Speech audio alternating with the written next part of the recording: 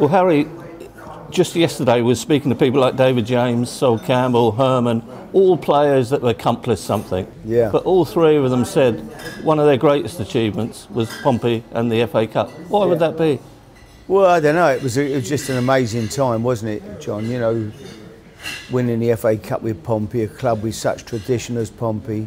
You know, I still remember when Pompey was the team in the country back in Jimmy Dickinson's era, you know, just after the war time and that, when they were, and then obviously gone through some ups and downs in their life, and then Milan coming in and buying the club for about a penny when it was just going to go out of business. And I remember meeting him and telling him I thought it was a great club to buy, a great tradition, and then to finally end up in the Premier as we did and to go and win the FA Cup was just a dream come true, really. For you too? Yeah, absolutely. I remember the day we got drawn in the quarter-finals. I was playing golf that day. It was the cup draw was coming through, and I was on the golf course, and I had a phone people listening live to the draw, and I did a good drive, and I had an 8-iron into the green, and I'm stopping. I said, "Stuart, hang on." I said, "Oh, the cup draw. Here's the cup draw," and it came up Man United, Portsmouth. My 8-iron went further than the ball off. I thought it's all. I was just wanted to get to Wembley, even if it had been a semi-final at that time. I thought, let's go to Wembley with these supporters. That was my dream. Take Portsmouth to Wembley. So you know, then to go to Man United and win as we did, which was an incredible result. You know, and then to win the semi, obviously at Wembley, win the final at Wembley, go back the following year for the Charity Shield or whatever it's called now, community, whatever. It was great. Suddenly Wembley was like a home ground to Portsmouth. It was an amazing time. When that team sheet came out at Old Trafford, you probably filled with even greater dismay. But did you have to instill belief that in a one-off game you could go out there and do that? Yeah, we had good players, John, didn't we? We had some fantastic players, great characters. And yeah, we were determined to go out and get the job done, you know. And yeah, I had great belief in that group of players, you know. When you had a goalkeeper like Jamo, you always had a chance. You know, the game at Preston, when he was absolutely amazing that day, saved a penalty in the last minute or so. Then we got the other end and Hermann scored. You know, so it was, yeah, it was a great run and a great time in my life. I always say, people say, where was the best time? And I would have to say it was my time at Portsmouth. When you look back at it, every game from the third round onwards, you won by a single goal. Yeah. Nothing was easy. No, every game was tough. Ipswich away was a tough game. So yeah, it was all tough, but we got through and kept clean sheets. Difficult to beat. You know, no, as I say, it was everything about it was just the whole day, the semi. But when we got to the semis, you thought, now we've got to get to the final. We got to win it. That was the key. We had to win it, you know. And that was a dream come true. I'd grown up watching FA Cup finals, and to actually be on the pitch as a manager with a club like Portsmouth for me was amazing.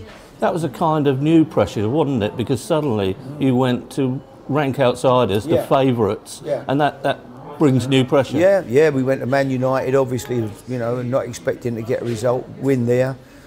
And then suddenly Chelsea get beat at Barnsley, you know, and suddenly the whole thing opened up. Then suddenly there were 3 championship teams left in with us, and suddenly we became red hot favourites. So it was a big difference. But we had to beat Man United away on the way. People forget that in the quarter final to get there. So we thoroughly deserved to win the cup that year. Those 2 days at Wembley, do you have to absorb them and not let them go away too quickly? Yeah, you've got to. But we had experienced players in the team, so I think we were, and we had Canu, who scored in both the semi and the final. You know, I took him really. He was out of work. When I rang him up, he never had a club, and I said, "Listen, come and play in the game, come and train. Let's have a look at you." And he came down, we signed him. And what a career he had for Portsmouth. What a player he was. He was a genius, amazing footballer. And so we took him for nothing, and he came in and just played for another 3 or 4 or 5 years or whatever at Pompey, didn't he? Greatest achievement for nearly 70 years. Then it started to unravel. Are you surprised how quickly it began to unravel? Yeah, of course. I mean, you know, it was you don't know, when you're a manager, you don't know what's going on behind the scenes, John. You only know every player we bought nearly we sold for more than we paid for them. You know, we bought people like Liaison and Diarra at 4.5 million, sold him for 20 odd. It was, you know, so, and what people going about wages, the wages weren't extortionate either in comparison. Sol Campbell came for a quarter of the wages he was earning at Arsenal. I don't know, but you don't know what's going on. I didn't know. The club was owned by Mr. Hreidarsson, who was a Russian, who I didn't know very well. So I didn't know the finances of the club, but so no, it was a shame. I was sorry to see, but then that happens at lots of football clubs, unfortunately. Yeah, because you turned down Tottenham once, so was it too good to turn down again, given what was going on? Well, I didn't know that was going on when I left, John. No, things were great. We were in the UEFA Cup. I just suddenly had this offer to go to Tottenham. You know, I'd been to Portsmouth, won the Cup, had a great time. Suddenly Tottenham come along. I turned the job down 2 years earlier when I was managing Portsmouth to go to Tottenham.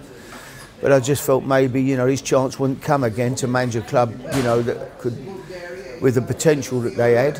And to be honest, when the offer came, I've said many times, I think Mr. Hreidarsson had an offer of £5 million for me from Tottenham. That's the compensation they received, £5 million. And I think he felt that he had Tony Adams there. And Tony, I think he felt that Tony could do the job every bit as good as I was doing it. So why not take the £5 million? I didn't get any feeling that when I said, look, Tottenham had been on, that he had any real, and he spoke to him and suddenly he had a £5 million offer, that he really was too keen on keeping me. So I thought, well, in that case, I'll go, you know. How ironic, 2 years later, is it to meet Pompey in the FA Cup semi-final? Yeah, it was, going to Wembley, it was amazing. Avram was there, who I brought to the club, so it was great to see him. And if I was going to lose to anybody, no one I'd rather lost to than Portsmouth, to be honest with you. I didn't want to lose. I can't sit and say I want to lose, but if I was going to lose to anybody and see anybody get to Wembley again, it'd be Portsmouth. I can't let you go without talking to you about the jungle. Yeah. Tell us a bit about that. That must have been. Well, it was a long slog, John, believe you me. It was a long old slog, quite boring. You know, I was in there with a group of people, none of them had any interest in football or racing or any of the things that interest me in my life. So, but no, it was a good experience. I enjoyed it, and it's kept me busy since, that's for sure. I must admit, I looked at it at the time, I thought, that's not you. But no. One of the things was, you were yourself. Yeah. That's what. Well, I'm always myself, John. I think that's what I've been as a football manager. I ain't never tried to be anything that I'm not. People know what I'm like. I don't change, you know. I talk to everybody. I have time for everybody. That's how I live my life, and I just got on with it. And that was me. So, and I think, you know, to be honest, John, since I came out of football management, I learned something again. I learned how to laugh. Yeah. Yeah, and to be happy, because when you're in football management, there's not a lot of time to be happy. You know, you're getting beat, things are not right, you're winning, you're worrying about next week, there's always something going on. Suddenly, I had no pressure, come out of football, went in the jungle, and I really became a much happier person again. So it was good. So no return to football management for you then? I would love to go in somewhere with a young manager and work with him and maybe be around a few days a week. Go to games on Saturdays. I would love that. Yeah, that's what I'd like to do. I think I know I'd still have a lot to offer. I know the game, John. You know, you don't stay in the game as long as I did, manage the amount of games I did, unless you know what you're doing. So yeah, I think I'd have something to offer. You know, if someone come along and said, "Look, how are we going to give it to a young man? We'd like you to come and work with him a couple of days a week, direct to a football, whatever." I'd love that. Yeah. Some would say you're in the perfect position now, though. You're on the periphery of football, still involved with it. But yeah, I mean, I'm off tomorrow night to do Man United Tottenham. I'm working for Amazon tomorrow. They've got the game tomorrow night. So yeah, John, I could be every day. I'm somewhere every day. I don't get a day off. Can't remember the last time I played golf. Every day. Can't remember the last day I went racing. You know, every day I'm somewhere working. But it kept me busy, kept me young. So I've quite enjoyed it. Harry, stay happy. Nice to see you. Good luck to everybody at Pompey. Play up Pompey. As I've said many times, John, it was the best time of my life there. I absolutely loved it. The fans were amazing. The football club was amazing. Still got loads of friends here, so I follow the results every week.